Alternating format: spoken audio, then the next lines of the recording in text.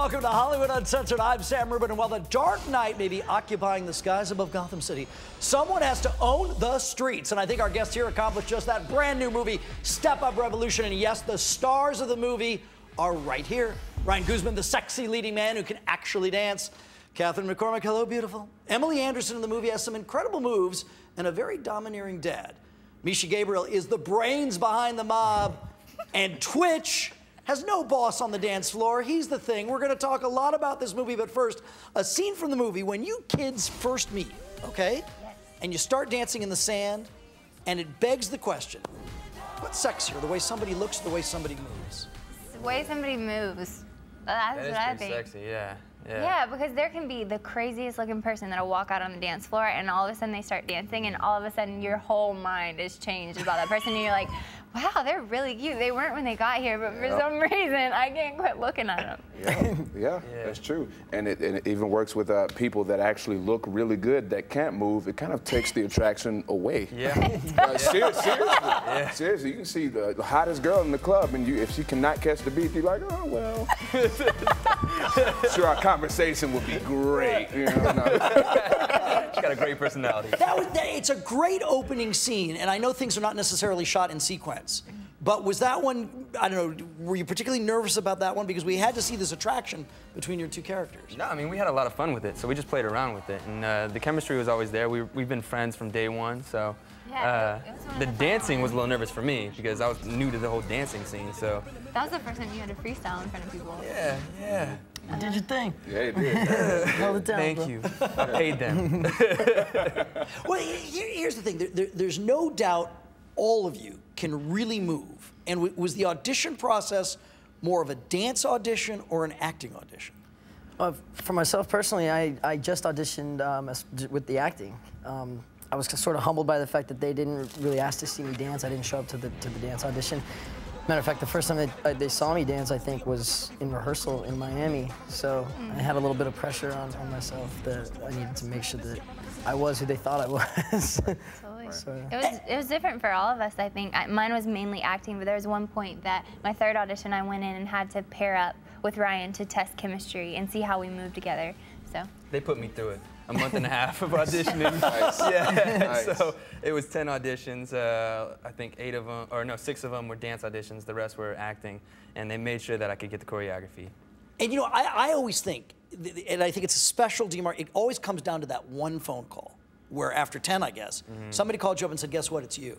Do you remember that call? Who called you? Yeah, Scott Spear, the director, called me, and actually I was watching Bridesmaids. So I ran right out of that because I knew I was expecting a call.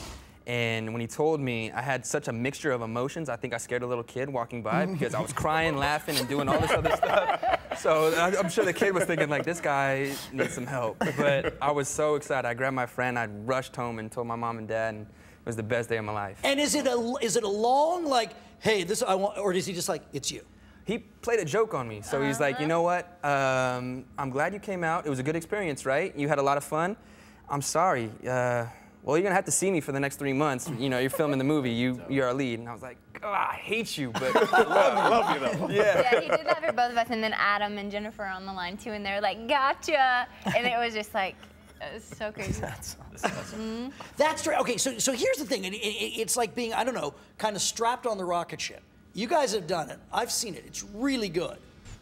Are you guys waiting? You know, like now it's like, here we go. Yeah, it's like a countdown of literally like 3 hours until the premiere. We're all like, I don't know, you guys are nervous? Yeah, excited? I'm nervous. Very much so. We're hiding it, but we're nervous. Okay, a lot of emotions. But what are you nervous about? More than anything, wanted to be well received. You know, this is the 4th installment of that franchise, so of course you want each one to be better. You know, because naturally people are going to compare them. So you want this one to be better, you want it to be different, and you want it to stand out on its own installment. So yeah, if it's widely received and it can stand on its own as a different step up, you know, I think it's done its job. I'm going to ask you guys to describe some footage we're going to look at, because we're, of course, going to have a camera on that red carpet. I know it's your first movie. Yeah. When you walk down that red carpet to a premiere of a movie that you're the lead in, how do you think you're going to feel walking down that carpet? Hopefully I don't trip. Hopefully I'm gonna be counting my footsteps, and I don't know. The good thing about it is I'm gonna be with my family. So my family came out here for some support, and you know, I'm just gonna have a good time. I'm around great people, people that I love filming the movie with, so I think it's gonna actually feel really comfortable. Kathryn, when I said all that to Ryan, I saw your mouth open. I do that. Do you just do that a lot? No, I think, and when I'm like thinking out loud, I'm like, I'll be like, oh yeah, oh yeah. Yeah. So No, how do you think it's gonna feel to you? I think I'm gonna have butterflies, and as anxious as I'll be, I think I'll have chills because it's like we're all sitting here and our dreams are coming true, and we're living them with beautiful people, amazing people around us. Our families are involved, and I just don't think you could ask for anything greater. So I'm just gonna have chills. I'm gonna be so grateful. Wow, that's really neat to hear. Misha, what about you? Yeah, it's sort of the same thing. I mean, it's comforting having all of us here and having all of us together. We were on that journey for so long together. So I think that's sort of comforting, and I think more than nerves, it's more just healthy excitement at this point and just anticipation. And for me, my mom's a big part of my life and always has been. Taught me how to dance, taught me everything I know. Always said that I should be a movie actor. Always said that was her biggest dream for me. So this is like a really surreal moment for me, her being able to come to the premiere and watch me act. Yeah. All right, get the Kleenex ready. When we jump back, I know, right? Step Up Revolution says some really important things about expression. Our stars will express themselves about that and later. From Gene Kelly to John Travolta, what inspiring moves on screen inspired our crew? We step out with the stars of Step Up Revolution as we continue right here.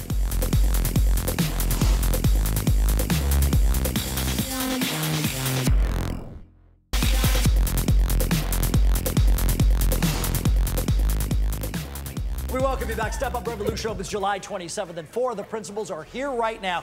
And here's kind of a backhanded compliment. Your movie has great dance sequences, and it has a plot. And one thing you talk about in the movie is how art can't just be about entertainment, but you actually need to say something. Since that's a theme of the movie, Twitch, what is it that you're trying to say? Honestly, man, it's there are so many ways to express yourself. You know, I feel especially it's important as artists because, you know, some of us might not be blessed with the talent of making words that everybody can understand. You know what I mean? But we have so much to say that we need another outlet to do that. So I think the movie is a perfect example of how, you know, people that have something to say can actually make a statement very bold that is going to be paid attention to. Mia Michaels has been here, and she has an important role in the movie. She runs a dance company that Kathryn's character is trying to get into. But she's a tough customer. And for the 4 of you to make it as far as you have in real life, you're smiling because you know what I'm going to say. What tough customers have you run into along the way? And has anybody ever said to you, you know what, you're a nice kid, but this is not really going to happen for you? Personally, no one's ever said that directly to me, but I think as a dancer or even as a, they wouldn't want to say that to me. Ever said that to me, ever. Yeah. No, not those words exactly, but I think as a dancer, even as an actor, you just have to get used to rejection. It just sort of comes with it, and you have to get used to not taking it personally, because there's so many jobs, there's so many auditions, so many experiences that you're going to go up for. You're not always going to be right for it. It's not necessarily have anything to do with you. I auditioned for Justin Timberlake. I moved to LA to dance for Justin Timberlake. I decided I wanted to be a professional dancer because of him. And at the dance audition, I got cut and didn't book it. Sort of 3-4 weeks later, I got the opportunity to choreograph a number for him. His choreographer found me. So it came full circle, and if I would have Did you ever say to Justin Timberlake, hey, by the way, were you able to tell him that story? Because he's going to watch it now. We're going to tell him. Yeah. That's why. I love you, Justin. I mean, you're having great luck. You are the lead lady. Your poster is all over LA. Who said no to you? Moving to LA, I would audition all the time, and it was mainly hip hop for me. So growing up, I was more of a technical dancer. So that was something that the first 6 months being in LA, I got cut pretty much every single time. You know, and it's all how you choose to look at it. And with that, I would never leave saying, oh, I'm not good enough, or I'm not this. I'd be like, I've got work to do, and I'm okay with that. There are plenty of times I auditioned for So You Think You Can Dance 3 times before I made it, and no one knows that because I didn't even make it past the first cut. And literally, they do. And literally, I was on stage at one point, and the judges were like, the 5 of you, you can all go home. We would never really want to watch you dance again. And that's not a bad thing. That's something that, because we didn't truly bring ourselves to that. And I learned that, and I came back, and I was like, all right, I'm me now. I'm honest. And if you want it, you do. If you don't, leave it. And they took it. And so I learned so much. All right, maybe a Cinderella story, because Ryan, you came down here for something else entirely. Yeah, MMA. All right. Yeah, I started MMA in Sacramento. I did about 7.5 years actually of MMA. Fought in the octagon for a year and a half, and then came out here to learn more martial arts, whether it be Kempo or Muay Thai or anything, just further my career. And then, you know, somehow I landed a modeling agency out here, then a commercial agency, and then within 9 months I did 6 commercials and I got the lead of a movie. So it happened really, really quick, and I feel very, very blessed. All right, let's be honest. How much do we hate Ryan? I mean, you know, but define honest. You know what I mean? Like, remember, I was you know, we gotta ride back together. So I don't know. No, I gotta tell you, this guy is extremely naturally talented. Yeah. You know, we were all shocked when he first kind of came in to Miami, and just I think the coolest part was that he just had the courage to step in to the dance industry and be like, all right, this is what I got. I don't know if it's good and I'm terrified, but I'm gonna do it. And then to be able to see Misha and Twitch and other people just jump in and help him and truly show love through dance, that's what dance is. So to be able to see the industry grasp that and hold on to that, it was beautiful. That was the biggest thing for me. I mean, as far as like learning the dancing, like I can't take any credit for that, because I think I learned so much so quickly because of the people around me. I have big names like Twitch and Misha and Kathryn and the choreographers, Jamal Sims, just so much talent to pull from that I think, you know, it was just natural for me to rise to the level I was. Don't get a big head or anything, but we all felt extremely lucky and extremely blessed that someone like Ryan was the lead in the movie, because it could have gone either way. And so when we found out that he miraculously could dance for a non-dancer, we're like, well said. Exactly. When we jump back here, from Fred and Ginger to Michael Jackson and Beyonce, who has the moves that inspire our crew? And later, is there a little romance going on in this movie? There is. So how does one balance a social life and being part of a big deal film? We'll tackle it all when we jump right back.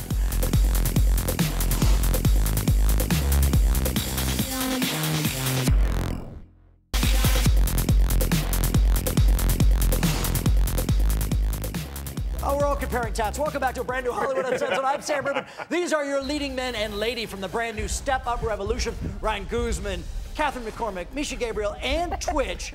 And when folks see this movie, they're going to be inspired by your moves. And it made me wonder, from movies to music videos, there's so much dancing that we've all seen. What dances have inspired you? Kathryn, what about you? What have you seen maybe as a little kid or now you're like, boy, those people can move? I mean, when I was younger, Grease was one of my favorite movies to watch, and whenever they're kind of in the playground, like going through all of that, stuff like that, stuff that like makes you want to get up and dance, because you can see that they're having a good time, and the story is told through that. It's not just dance, but it's dancing through life. Things like that were stuff that I grew up loving. I got a few. Go ahead. Like landmarks in my Please. career as a dancer. The first was the 1995 VMAs that Michael Jackson did, where he did the Dangerous Smooth Criminal thing with the red gloves, and like it's just iconic. That's the top for me. It's my favorite. Bob Fosse, his company doing Sing Sing Sing. That just a completely different style. Inspired me as a kid, loved it so much. And then Justin Timberlake's Like I Love You video, not to go back to Justin, but that was the video that made me like pack up my stuff and move to LA. It was just like this whole new style of this cool hip hop dancing. And when you watch something like that, did you think, I can do it, I want to do it? What? All of it, all of it. I wasn't sure if I wanted to be Justin or dance behind him or what, but it was just, I had to be a part of what was going on. Twitch, you know a lot about this stuff. What about you? Man, I'd have to say Thriller is one of my, like, the breakdown in the Thriller video is the first routine I committed myself to actually learning in my room, and it's literally something that I used to think about for weeks and weeks and weeks, and this is before YouTube, you know what I'm saying? Sure. So I couldn't just pull it up whenever I wanted to. I just had, whenever it came on MTV, I was like, all right, cool, until the next time, I'm gonna just try to, you know? But but Michael Jackson, hands down, and I feel like that's from, you know, dancer to dancer, Michael inspired, I'd like to say all of us, man, because he just put together the whole package, man. And you wanted to perform like him, you wanted to captivate an audience like him, and he just rocked beats so well. I'm sure there were fighters that were inspiring to you, but did you even think about dance before this came up, or not really? Not really. I thought just, I'd do it at a club, and hopefully get a girl with it. And how'd that go? It's gotten better. All right. Okay. Speaking of dancing, I mean, we're not gonna tear the roof off of this place. Apparently we got something we're gonna work out on. Oh yeah. Okay. Got it, yeah. In our chairs even. Yeah. Exactly. Okay. See. So cue the music and you tell me what we're doing. All right. Cool. So what we're gonna do is the arm wave. All right. All right. Cool. Because are you a dancer? Do you dance? I'm like Ryan in the club before it got exactly. better. See, now you don't even have to leave the bar. Okay. You can sit at the bar and do this. I don't know if with friends, but you can do it by yourself. Here. All right, so put your hands out. We're going to pass a wave down. So start with yours, pass it down. Boom. Pass it back.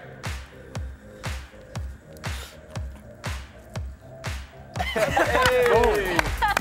I almost have a little seasickness when we return here. Is it nature or nurture? They tried. Can I learn to dance as well as anyone? We'll talk about that and what it takes to master the steps later. How do you master your own social life when your career takes off? More with the stars from Step Up Revolution. We're back with more in a minute.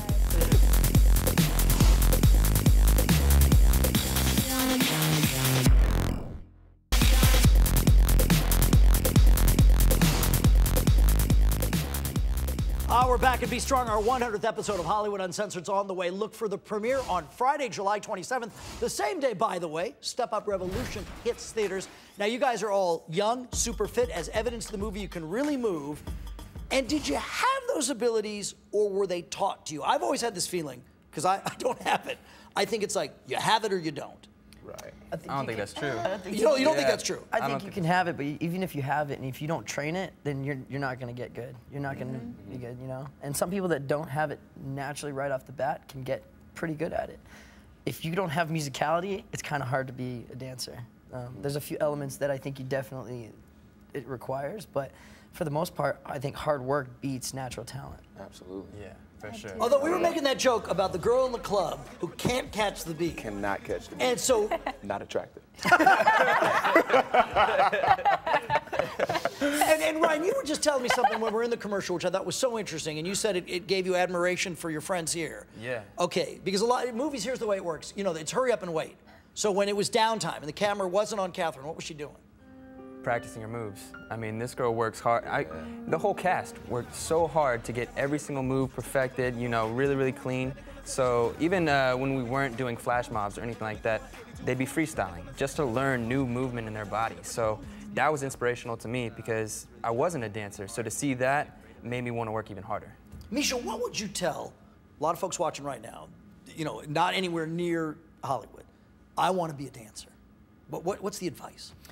Well, initially, just like anything, go get into a dance class, get into a dance studio, you know, go to a dance school where you're learning dance. And then from then, it's sort of like, there's a couple avenues you can take. You can start taking workshops and learning from, you know, sort of people like us, both Twitch and myself do conventions and do master classes and stuff, and you can learn from the people who are in the business. And if you're really serious, you sort of, you know, if you're like in, you know, middle America, and there's not a lot of like hip hop, which is where I'm from Colorado, not a lot of hip hop there. You move to where it is, you surround yourself with it. I moved to LA when I was 17, graduated high school early, so I could surround myself with it. All right, Twitch, that's good advice. What's your advice? Honestly, I would honestly piggyback off that. I'm from Alabama, man. So once you decide that that's actually what you want to do, then you really do have to make moves to make that happen. You have to go to either you know, out here to LA or New York if you want to do more stage and things like that. But you have to make a drastic move to actually make it happen, because if it's not the central of where you are, it's going to be really tough to book gigs and learn from people that are in it every day and evolving the style. So you really do have to take drastic measures. So, and step out on faith, man. Like it's kind of what life is about. You know, it's about making history. Like nobody really made history playing it safe. You know. So. That is well said. As we continue here, some of the steps they perform require incredible balance. What about trying to balance out a blossoming career and a social life? We're going to get as personal as possible when we return.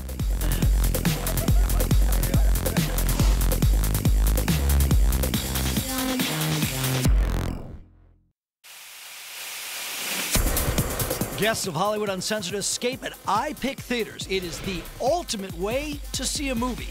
iPick is all about comfort, service, selection, from the amazing lounge area to the plush micro suede recliners to the best chef-prepared food and freshly crafted cocktails. You love movies, but iPick loves you more. Check it all out at iPicktheaters.com.